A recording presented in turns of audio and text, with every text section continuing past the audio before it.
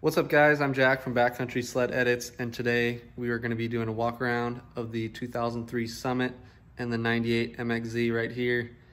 And we're actually going to be cleaning the engines on them because they have a lot of carbon buildup and old oil from years of riding, and we never really had the chance to clean them. So we're going to do a little bit of that, and we just kind of wanted to get a video and an update on our sleds. So we'll get right into the video.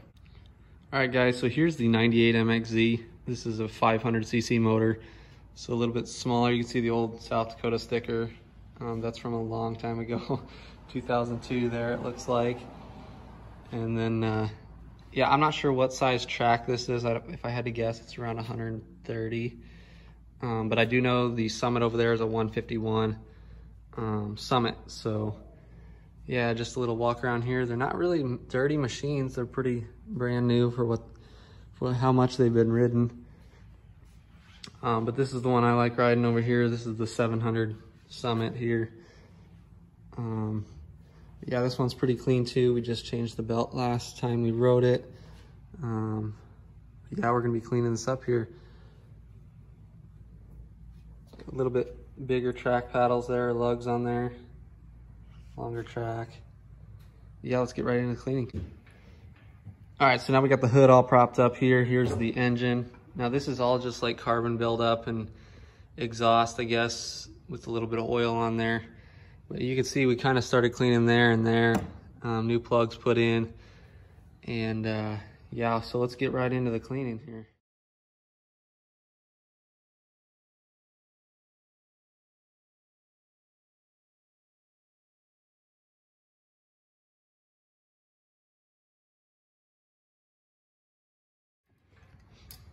All right guys, as you can see there, it's actually a total yellow. I didn't even know it was yellow because I hadn't even seen these before we got them. But we're still getting some cleaning. I'm using a flat head to get in the crevices there. Probably take the spark plugs out and clean that little area around them.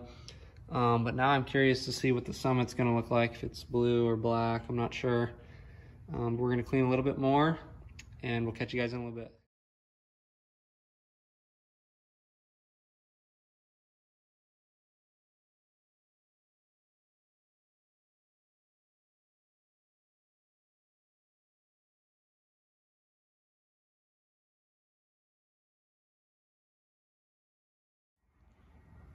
All right, as you can see, for the most part, we got it cleaned up. Still need to clean up down there and back here. But otherwise, it's totally a bright yellow there. Need to clean up the Rotax logo there.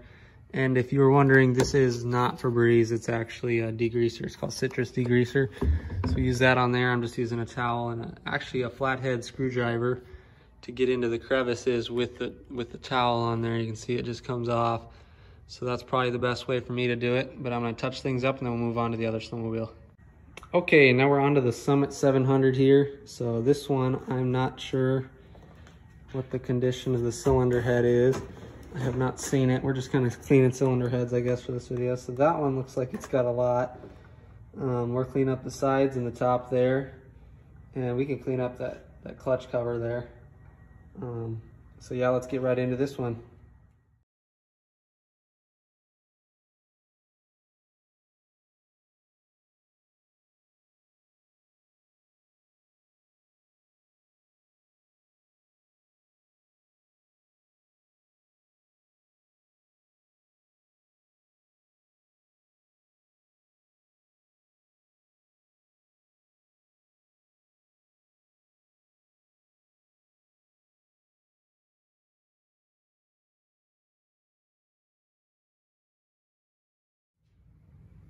All right guys, so that's the best we're gonna get it for now before we actually take all these off and do the whole engine.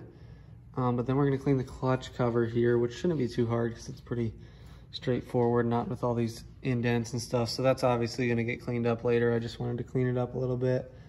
But yeah, we'll get right into this clutch thing. I know this video is probably gonna be boring, but wanted to get some videos out of our things, and I thought this was a good way to start by showing you what we have and what we'll be riding this winter, and then we might also add a new sled this winter. All right guys, that's gonna do it for today's pretty boring video. If you guys have any questions on our snowmobiles, just comment down below, I'll get them answered. Otherwise, give us suggestions to do on these videos for future reference. That is not on there. But otherwise, let me know what you think of the sleds, and hopefully we get some GoPro videos in the future. Thanks for watching. Don't forget to like, comment, and subscribe.